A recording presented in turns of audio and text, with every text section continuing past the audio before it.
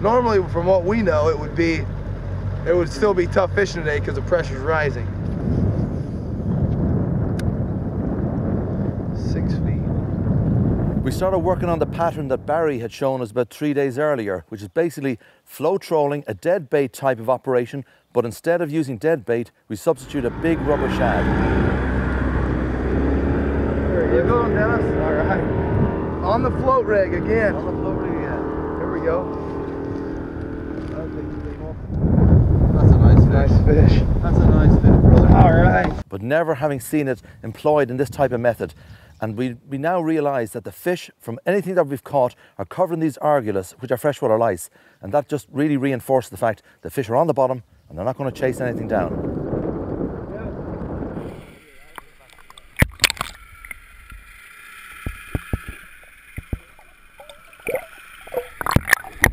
First cast, little guy, but you know at the start.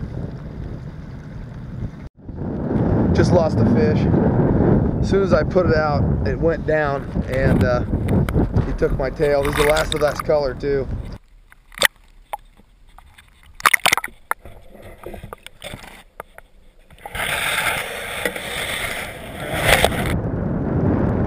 Get this guy back in the water. He's a trooper. He's been fighting good. That's a very handy device, Dennis, for releasing fish. Yeah, particularly a predatory fish with big teeth. Yeah, they're absolutely a necessity. These ones are.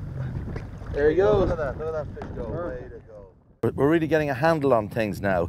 We can see that the way we're working around the system, we're starting to get results. We had a number of fish yesterday, and all of them are on very slow trolled methods. I even had 2 fish on a flow troll dead bait, but the key seems to be the rubber shad. And even all my knowledge of these rivers, and particularly the whole Shannon system in this area, has been really truly tested.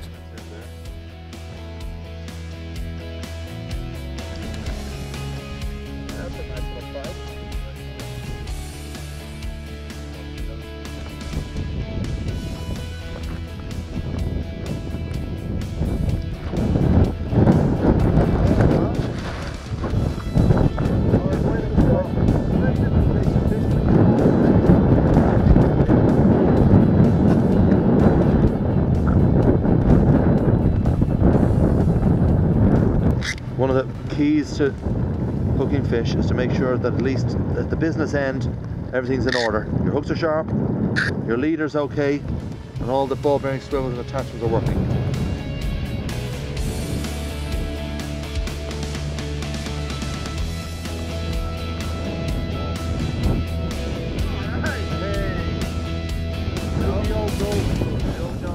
Drift back over where this marker buoy is in the water.